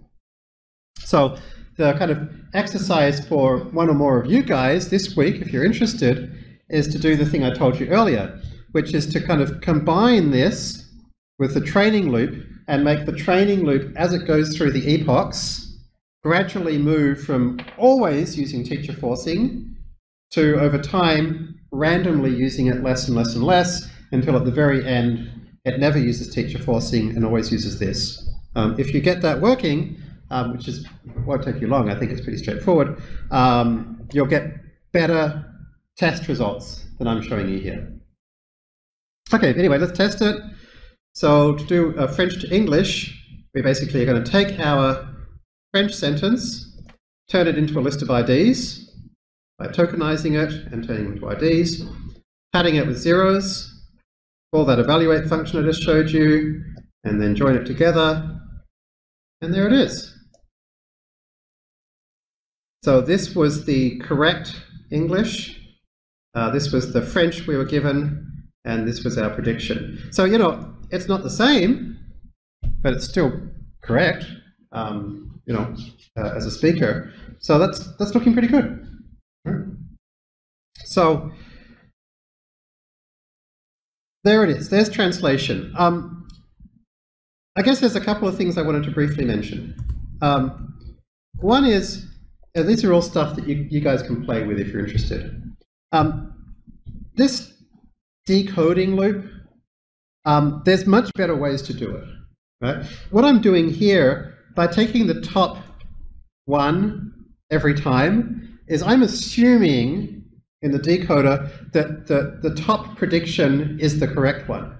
But what if like two words were nearly 50-50?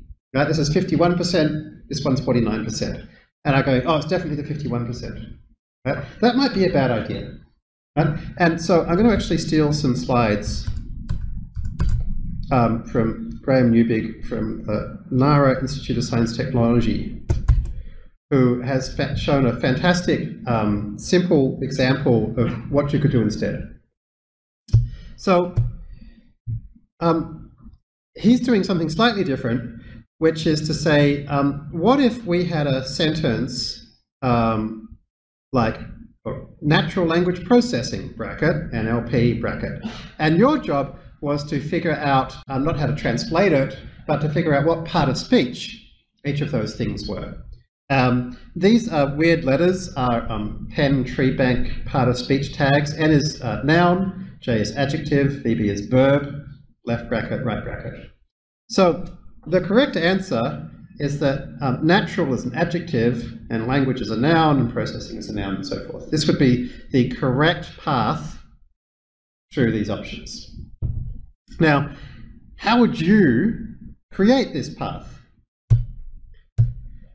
Well, you could start out by figuring out how likely natural is in language in general to be a noun versus an adjective versus a verb and so forth. And then having done that, for every single one of those, you could figure out how likely it is for every one of these to then be a noun, and then to be an adjective, and then to be a verb, and so forth. And you could keep repeating this process, adding up the log predictions all the way along, all the way to the end, and pick the path which was the best. Now, the problem is, of course, is that that's basically 5 times 5 times 5, if you only had 5 choices, you know, exponentially complex. And remember, in our case, we're not picking from 5 things, we're picking from 40,000 or 20,000 or whatever, you know, the vocabulary of our French language things. So this is called the Viterbi algorithm. So the Viterbi algorithm for machine translation is NP complete. If you haven't come across that before, it basically means forget it. Okay, so let's not do that, but I'm sure you can see how obvious the answer is. Rather than doing the Viterbi algorithm, why don't we just pick the top few hypotheses so far, right? So if here are the scores for what is the word natural, it's probably not a left bracket, it's probably not a right bracket, right? It might be one of these. Okay, well, let's assume it's one of the top 3. Right, okay, so given it's one of the top 3, what might be next? Right, and again, let's just pick the top 3 combinations and keep going through that. Right, this is called beam search. In practice, every state-of-the-art algorithm for neural language translation uses this for decoding. Now, writing this, again, it's going to be less than a screen of code. I haven't written it. Why not go write it, you know, this week? Add it to this code. Add beam search. Like it's, here's the entire pseudocode, right? And I'm sure you could write it in probably less code than that. So there's beam search. There's one thing to mention. You got something, Rachel? We have 2 questions, but kind of going back to your notebook. Yeah, go for it. I'm done with beam search. One is, do you know if there are any training methods that capture the fact that what is the population of Canada and what is Canada's population are very nearly the same? No, I don't, but I'm not sure it even matters because on average, you know, a better system will be one which, you know, translates those 50% of the time into one versus the other. Like the best translator approach, I don't think is going to vary depending on the answer to that question. So I'm not sure that it's that important. Right, and then could we translate between Chinese and English using the same method? Yes, we can, but it would be better if we use the technique I'm going to show you next. So the technique I'm going to show you next is described in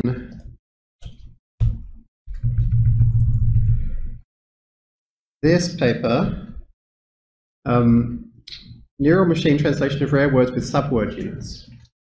So interestingly, this actually came up today when I was chatting to Brad, and Brad was asking me, how do I create an analysis of people's tweets using their particular vocabulary, but make it like, you know, not fall apart if they use some word in the future that I haven't seen before, right?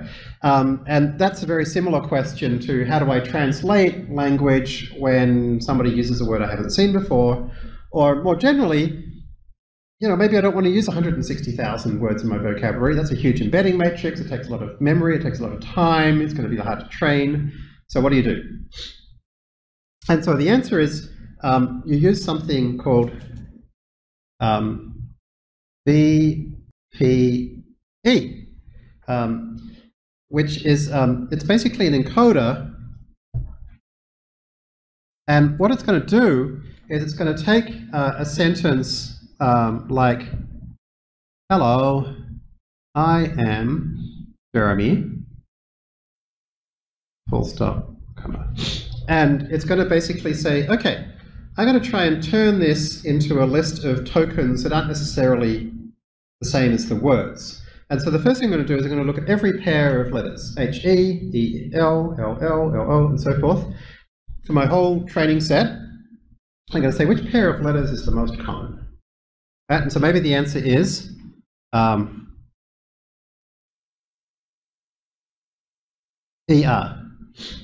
Right?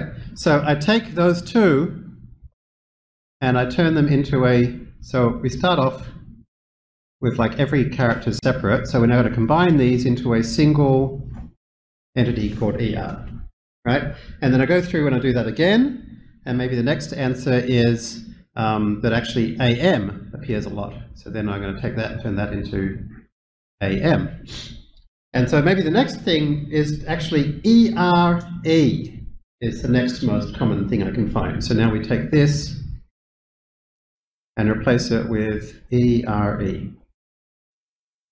And you keep doing this, right? You never cross word boundaries, right?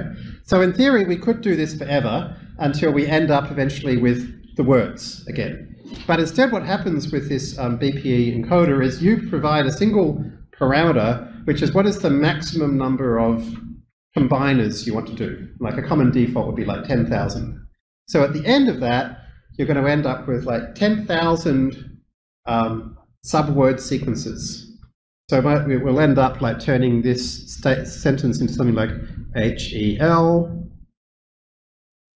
L-O, and then there's a special end of word, so space, I, space, space, maybe it'll then be like J, and then E-R-E, and then M-Y, something like that, right?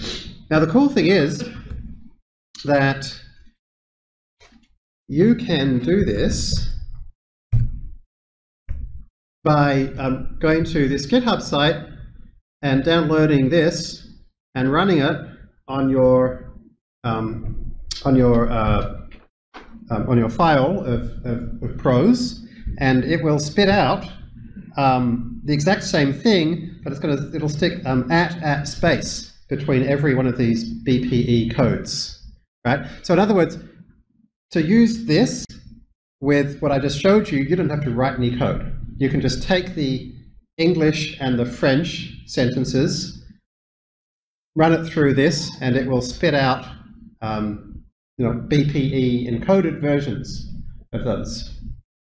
Having said that, I think maybe the optimal approach would be to actually write something which, first of all, figured out like which are the most common 20,000 words or 10,000 words, and left those words alone, and maybe only run then the BPE encoding on the things that are truly rare words. Because sometimes BPE encoding actually splits things up in ways that isn't quite what you want, right?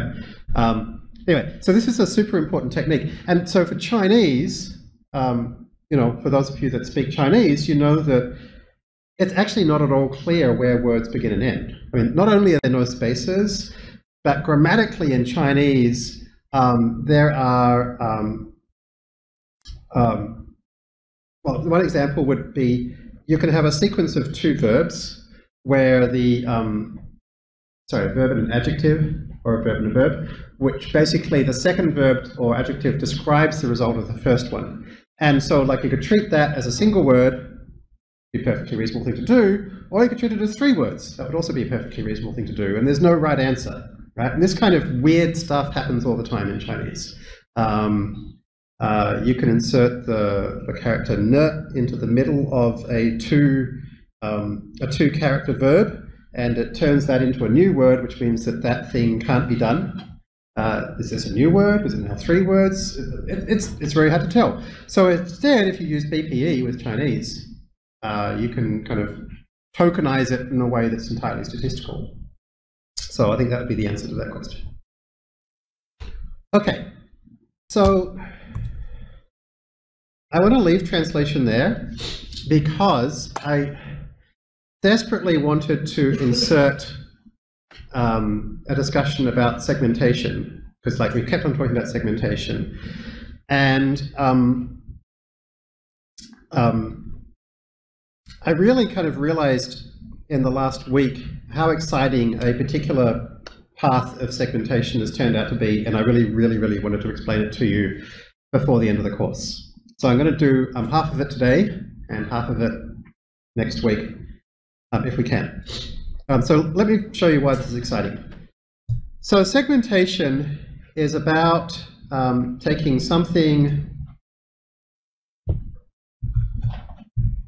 like this and turning it into something like this, where every color represents a thing. So this kind of pink is road, this light purple is line, this blue is footpath, this purple is car, this red is building, and so forth.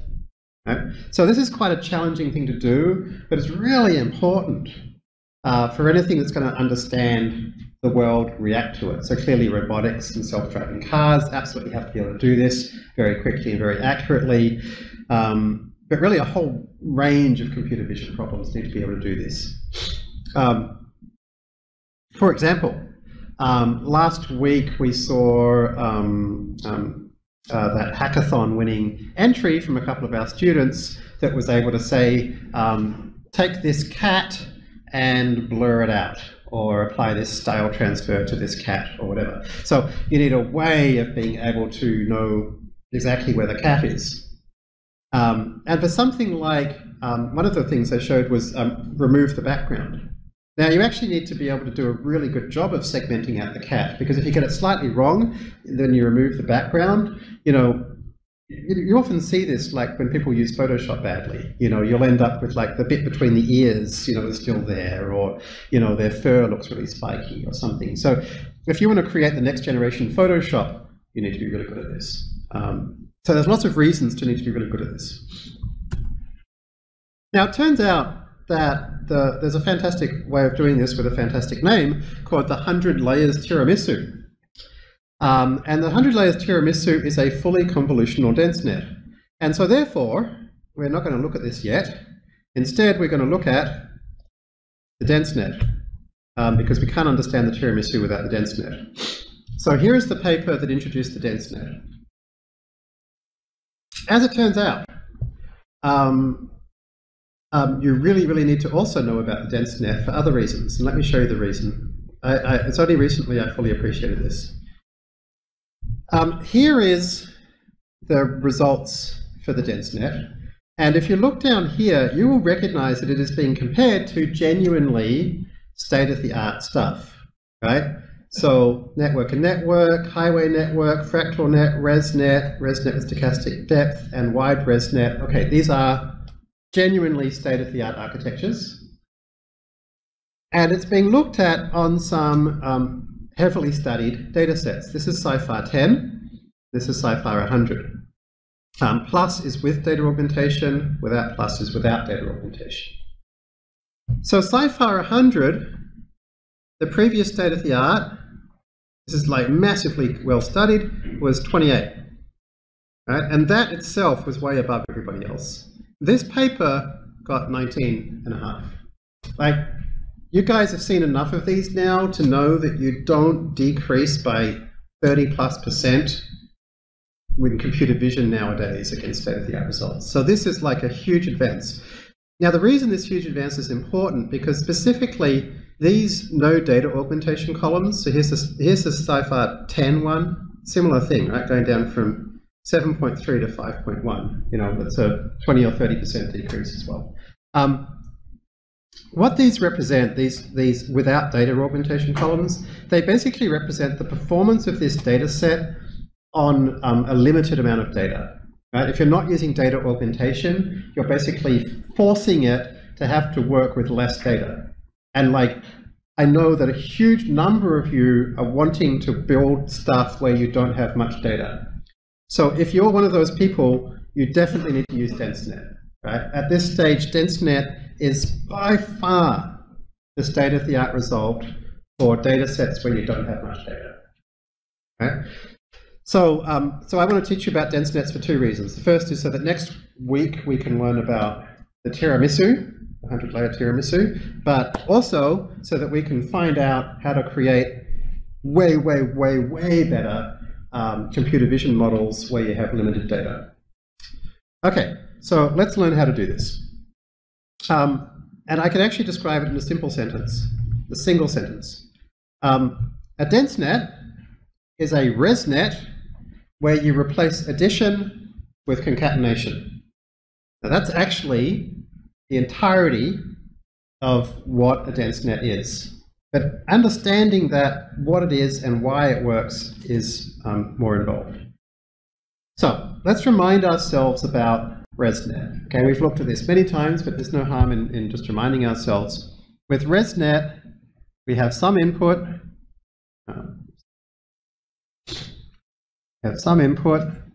We put it through a convolution to get some activations, and another convolution to get some activations.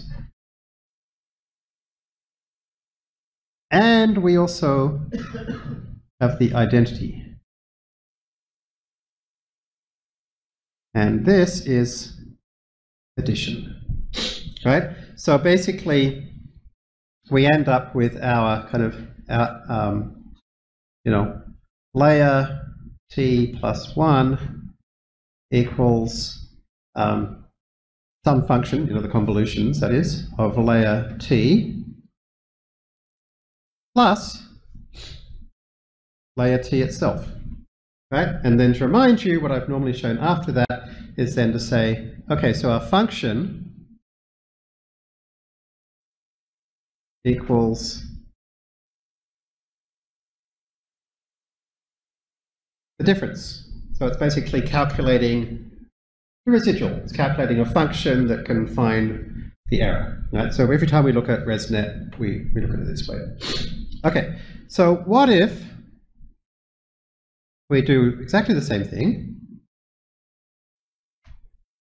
but we replace that with concatenate, join them together.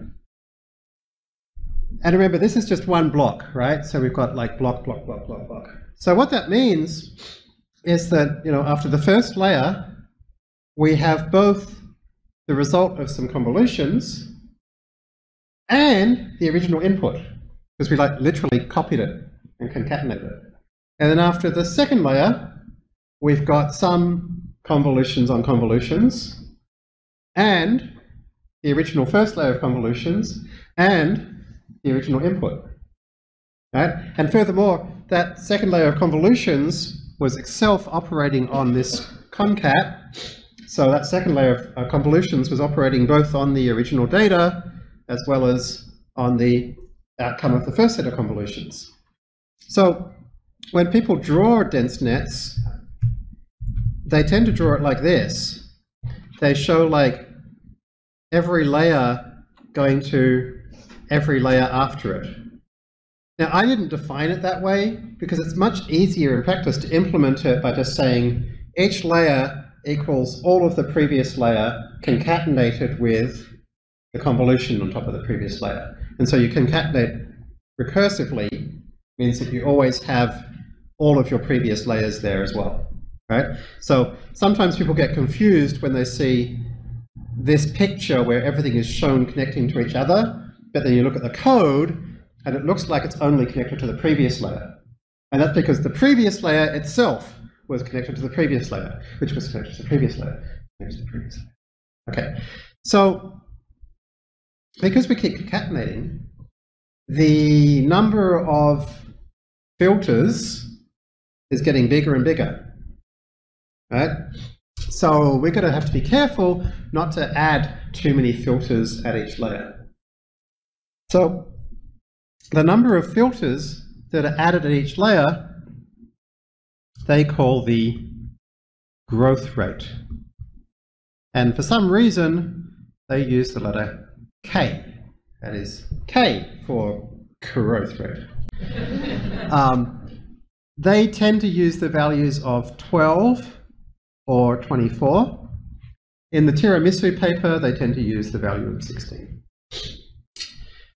So every layer has 12 more filters than the previous layer.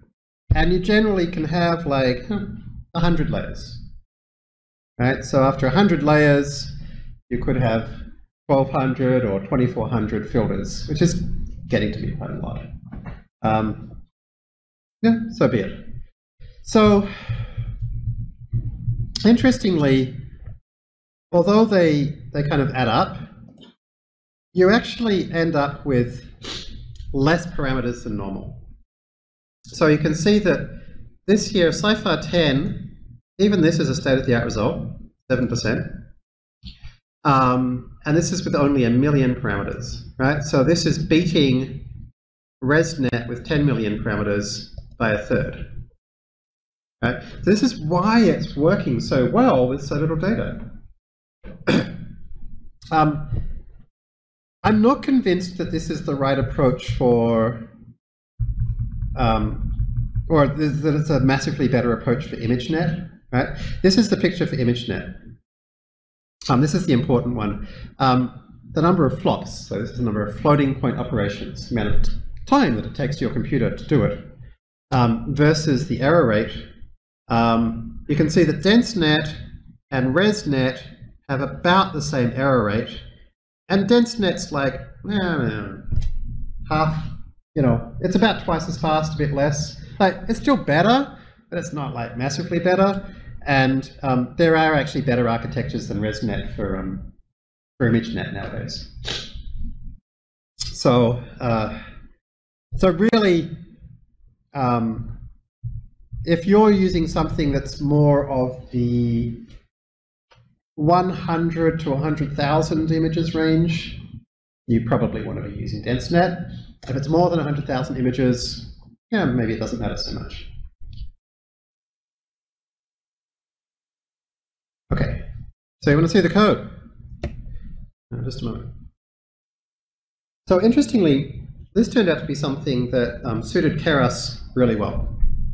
This is these kind of like things where you're using standard kinds of layers connected in different ways. Keras is fantastically great for it, as you'll see. So I'm going to use CIFAR 10.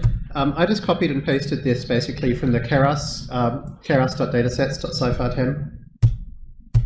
So there's an example of CIFAR 10. It's a funny old dataset, just 32 by 32 pixel images. So that's what a CIFAR 10 truck looks like. They're from 0 to 255. They're from 0 to 255. I want to make them 0 to 1, so I divide them by 255. All right. So we're going to try to figure out that this is a truck. We have 10 categories in CIFAR 10. So the less code that you write, the less chance that there is for an error, right? So I try to refactor out everything that happens more than once. And so even a simple thing like activation ReLU, I create a function for it. Dropout, if you have dropout, I create a function for it. Batch norm with a particular mode and axis is a function for, and then applying ReLU on top of batch norm is a function for, right? Convolutions always have this in it, this border mode, this L2 regularization, and this dropout, so there's a function for it.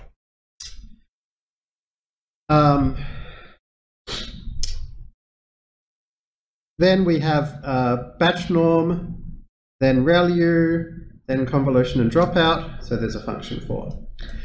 In the paper, they also have something called a bottleneck layer.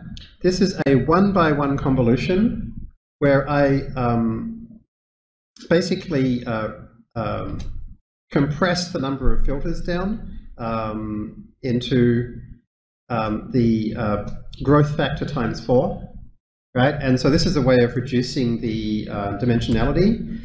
You'll see here, when they use bottleneck and something called compression, we'll see in a moment, they call it Densenet BC, and you can see that that reduces the number of parameters even more, and therefore makes it even more accurate, right?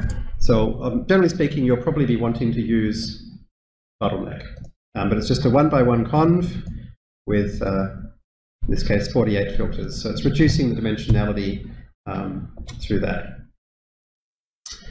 So basically, what happens in